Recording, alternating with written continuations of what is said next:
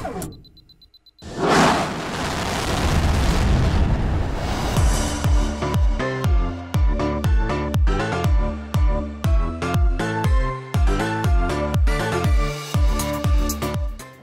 afternoon. Welcome to 2020 Social Good Summit. My name is Christine Sise and I'll be your host for today. This year's summit is the 7th of its kind, and we've served through hundreds of applications to narrow it down to these 9 wonderful contestants who represent the different regions we have here today.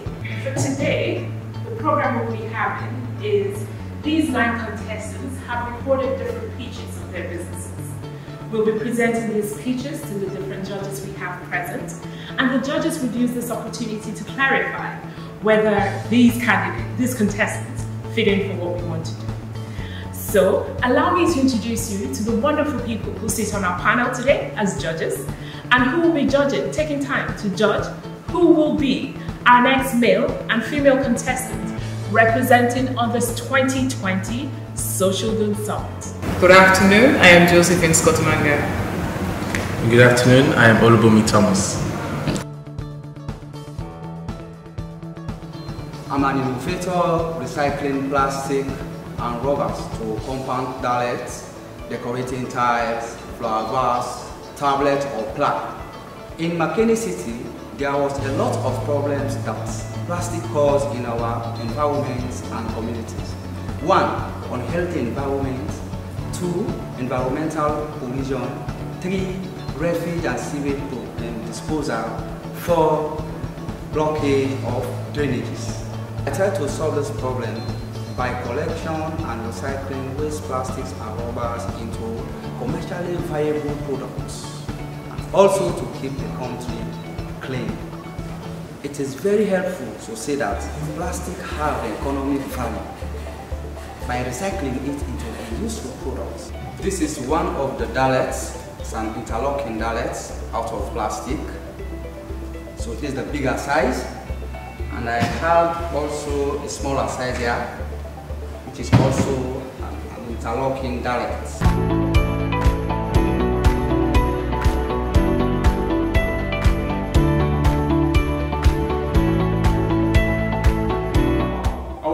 To you eco generator. As you can see, this is the eco generator. This is the unit itself where the gadgets are in, and this is the external part of the generator. I'm going to demonstrate to you to see how the eco generator works. This is the switch. Just simple. You just have to press the switch. Which is on. And you can see now the balls are on. I'm going to put the DVD player for you.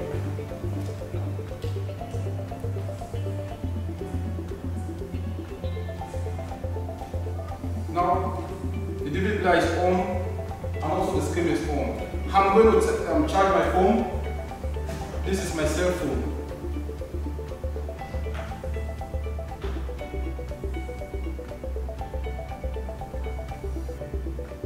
Now, my phone is charging. As you can see, this is soundless, no smoke, no pollution. So just imagine having this kind of technology in my room. It has no side effects.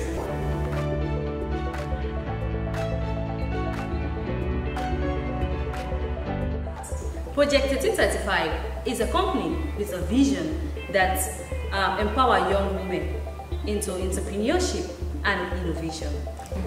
Meanwhile, the government and the private sectors have tried to engage the rural how to manage their agricultural produce and to salvage the situation of poverty. But one thing that they are missing is how they can use that with a low-end technology. That has been a missing point.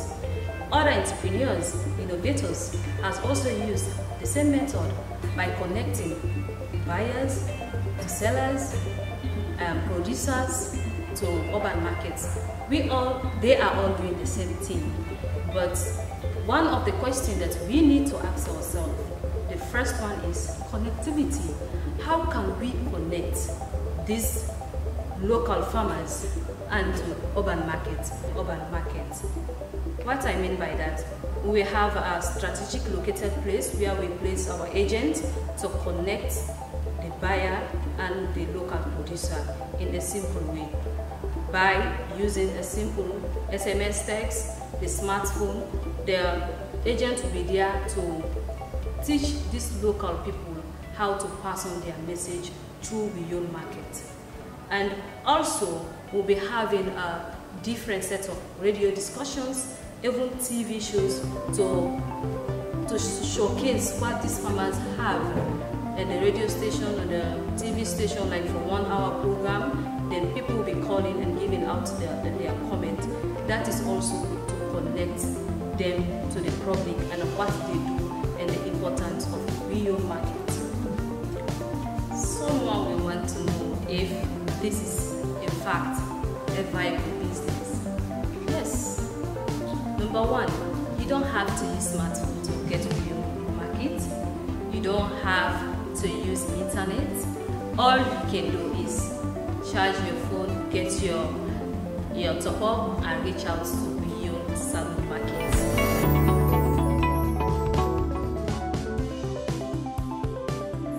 Menstruation, it affects women across the world who can't access safe and hygienic sanitary products and who are so unable to deal with their periods with dignity. You may be wondering how those girls help themselves during their hard times of the month. Some use tissues, old clothes, some use disposable pads, and some use it with the required time or not with the required time. Some just sit back and let the menstruation flow freely. You may be asking why. Do you know there are 800 million girls and menstruating women that menstruate daily?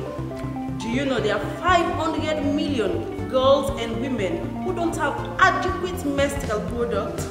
In Sierra Leone, there are 25% of young girls who miss school because of their flow, or they can't access pad during their flow. With this, I decided to develop a sustainable intervention by producing a hand menstrual pad from our local material that is cheap, comfortable, effective, eco-friendly, with no chemical, 100% waterproof, African cotton with floral colors, and can be used over and over again. A whole pack can last you for 1 year.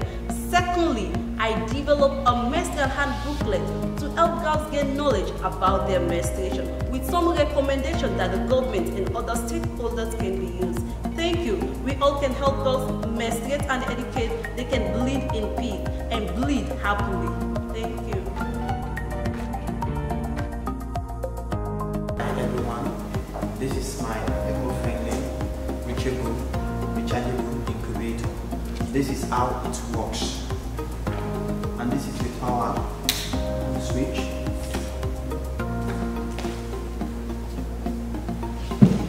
This switch is used to put on the LED here that recharge the system, and this is used to turn off the eggs.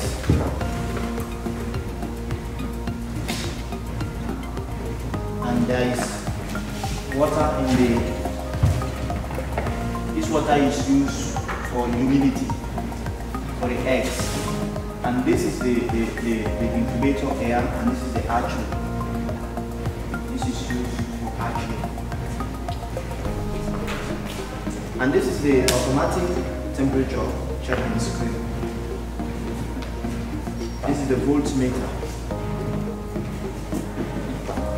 and this switch is used to put on the fan inside for the cooling system, and this is used to put on the system that circulates current. This switch. Thank you.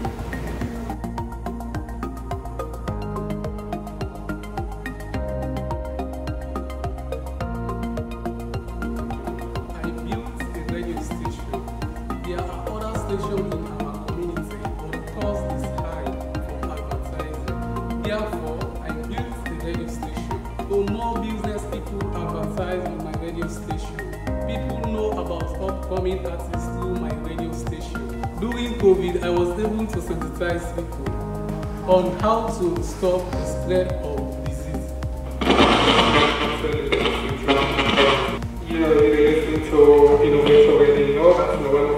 To help support my community, I bring 108.0 FM Innovator Radio.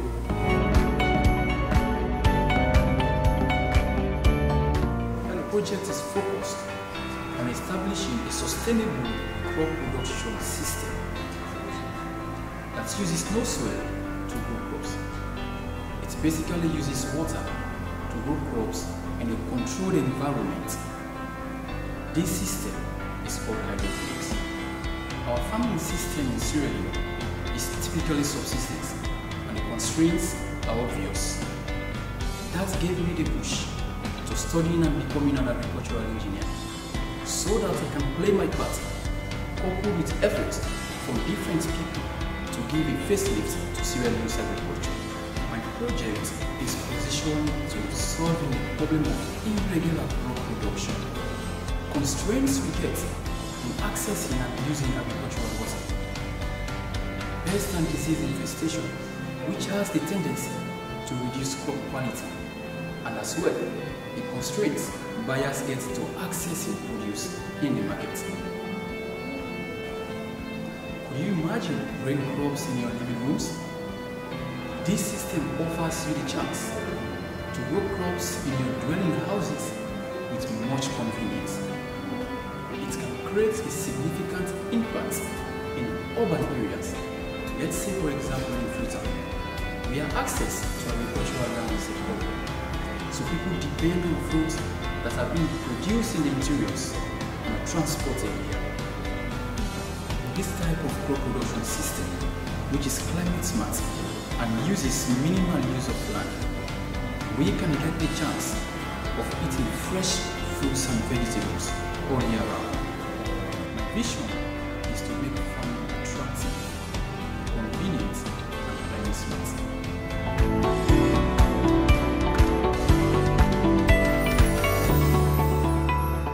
Waste plastic is one of the major forms of polluting the environment. Waste plastic causes blockage of drainages that cause unhealthy environment and breed of mosquito, causes malaria and other sickness in our community. My solution to these problems is collecting waste plastic and recycling them into various things like key holders, slippers, handbag, table set, and other things. With these recycled products, they are affordable to buy by customers. Cleaning our environment helps to prevent sickness and other health issues in our community.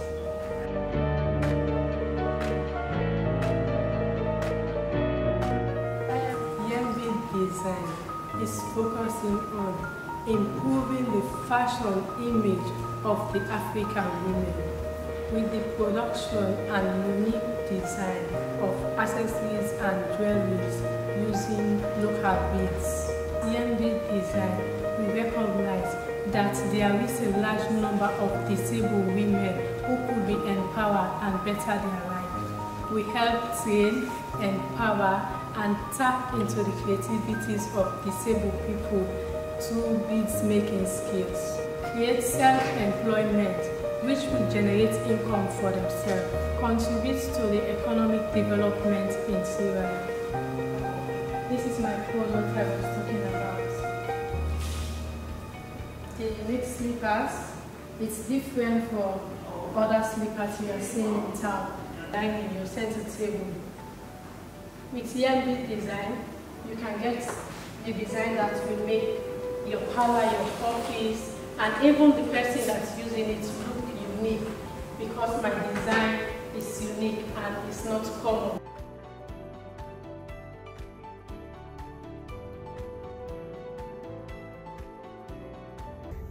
We would like to thank our sponsors.